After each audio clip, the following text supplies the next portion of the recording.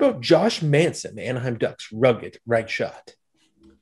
Yeah, I mean, the first team that comes to mind for me is Colorado, and the Avs have such a talented blue line right now. With Girard and obviously Cale Makar, and then of course you have Bowen Byram and Devon Taves. They have a lot of those guys that are great mobile puck movers that can provide offense. But I think Josh Manson would give them a different look and sort of fill out that other side. And they do have some big defenders who are pretty good. But Manson would kind of put them over the top, in my opinion. And again, Colorado's going for it. So why not do everything you can to put yourself in a position to win that championship?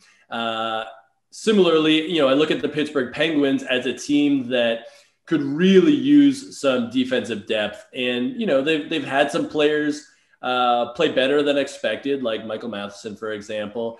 But when I look at that blue line core, outside of Chris Letang and Brian Dumoulin, like, it doesn't fill me with confidence right now. No offense, but I think Josh Manson would be a really big upgrade to some of the other guys that Pittsburgh has playing right now.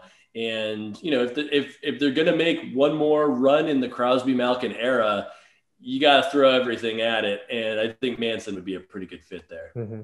And you make a good point about that decor, because it's different. When the Penguins won in 2016 and 17, it was like, okay, they had sort of a ragtag decor, but their forward group was so elite. You had Phil Kessel still in his prime on your third line, and you could afford to have a just okay defense core. But now that the Penguins have become more top heavy, their forward group is not quite as elite as it was. You kind of need more help from your D. So it makes sense.